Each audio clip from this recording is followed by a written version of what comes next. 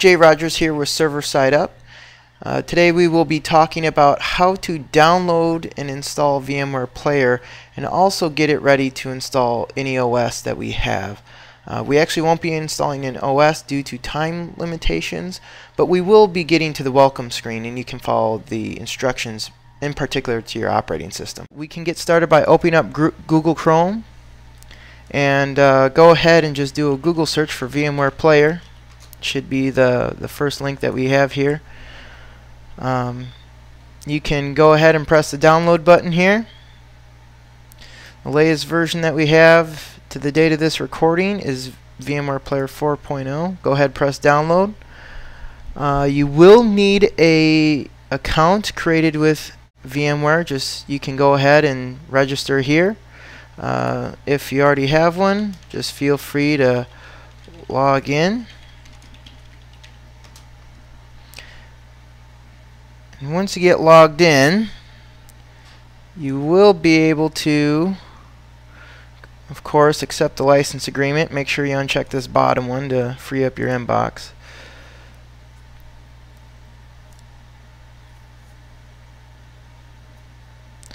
You will be able to download multiple versions for VMware Player, also the older versions as well. The one that you'll probably want is VMware Player 4 for 32 and 64-bit Windows. Go ahead and press the download button. And this will go ahead and cue the download button down here. But what I did to save some time for the sake of the recording, I'm going to discard that. I downloaded it already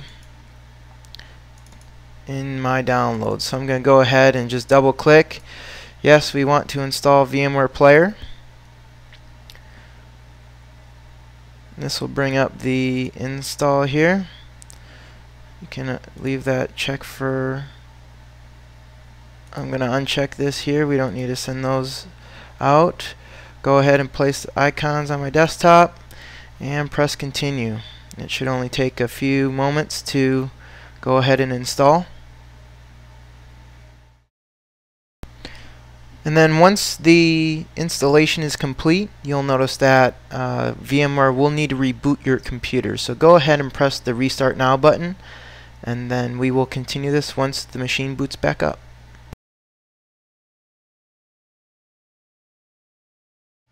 Okay, now since we have VMware Player installed on our machine and we have rebooted the computer, we can go ahead and open up Google Chrome and pull up ubuntu.com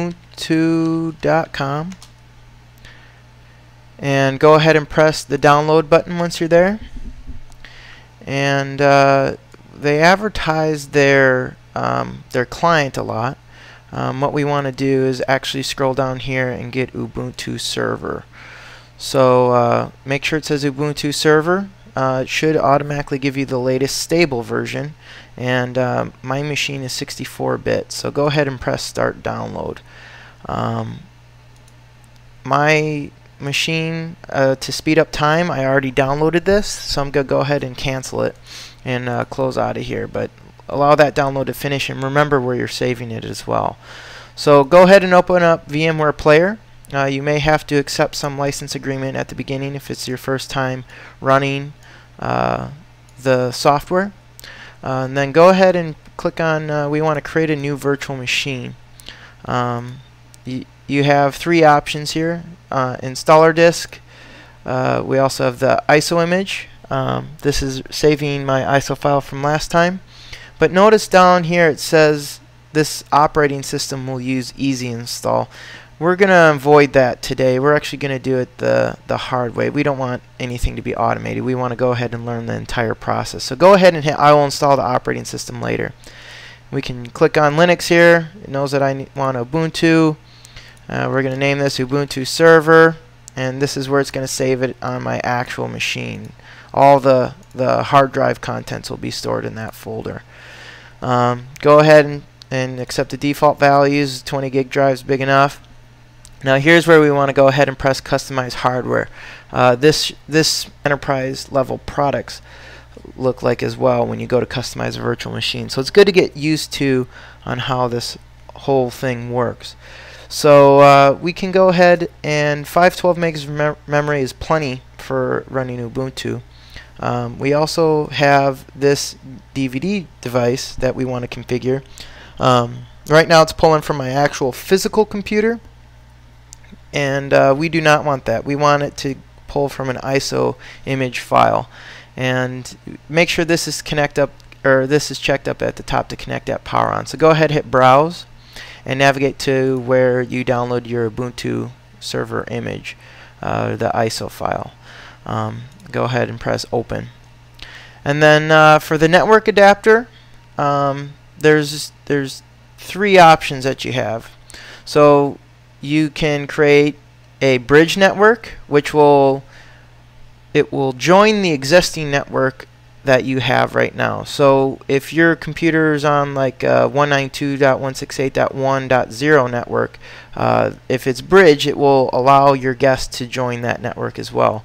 NAT, what it will do, it will create a network on the host, and it will still allow your Ubuntu machine to get out to the internet, but that can cause some issues sometimes if you're trying to set up multiple machines and have them communicate. And host only it's just a small network that only the host and the actual guest can communicate, but that guest will not be able to get out to the internet. So go ahead and hit bridged, and then press close. Then on here, what we can do is just verify that our settings are here. We have bridged here, and we have our DVD device. Go ahead, press finish, and now we should be ready to click on play virtual machine. Now it might come up with some message about being 64-bit and also these tools. One thing that's important to know about these, what VMware Tools does, is that's a set of drivers that is installed on the guest that VMware Player uses to communicate to the OS. You might get this. I'm just going to go ahead and press remind me later. So now what we can see is that VMware is actually booting up, and it did boot from the ISO here, so it did load up the Ubuntu splash screen or install screen page. Like I said before, we won't be going through the install due to time limitations, but once you have this screen, it's pretty much straightforward as any other OS that you have, if it's Windows, Linux, or Mac OS X. So if you do have any questions, feel free to contact me. My Twitter information's here, as well as if you want to just leave a comment at the bottom of the screen. So please feel free to contact me at any time, and we'll see you next time.